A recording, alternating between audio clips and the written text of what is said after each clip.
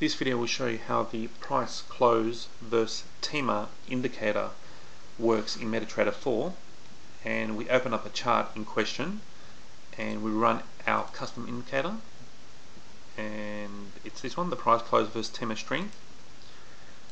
What that does is basically return two scores, one for the base currency and one for the counter currency, and you can define either the score to be in absolute position values or in points, and we can pretty much determine whether all the currencies of the base or counter are bullish or bearish based on where the close is in regard to the triple exponential moving average for that period that we've set.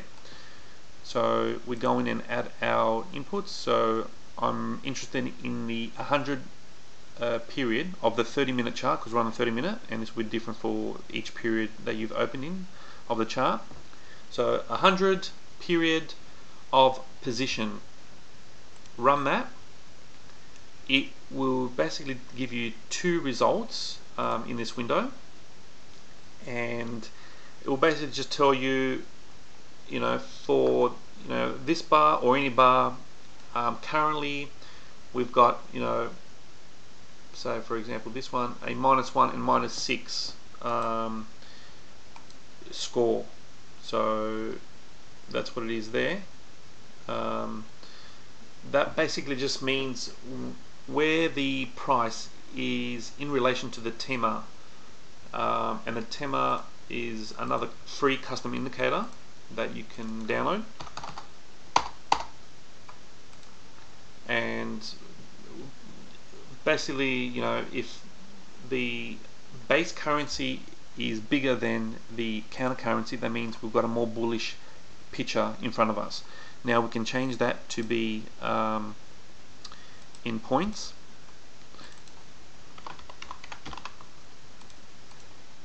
Points is basically the number of points away from the TEMA.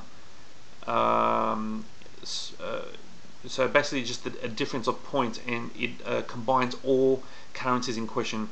Those currencies come from a defined list, which are behind the scenes and is not editable at the moment, but it's essentially, the AUD will be all the specific Australian dollar pairs that are in MT4, and the USD will be a specific set of USD pairs that are used for this calculation.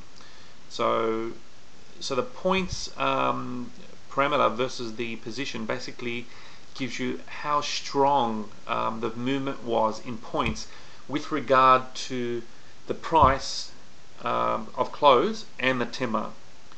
So as you can see here, we had some very strong USD movement here, and hence the AUD USD rate dropped, and then we shot up again in terms of the number of points, and we've got a little bit of weakness here in AUD.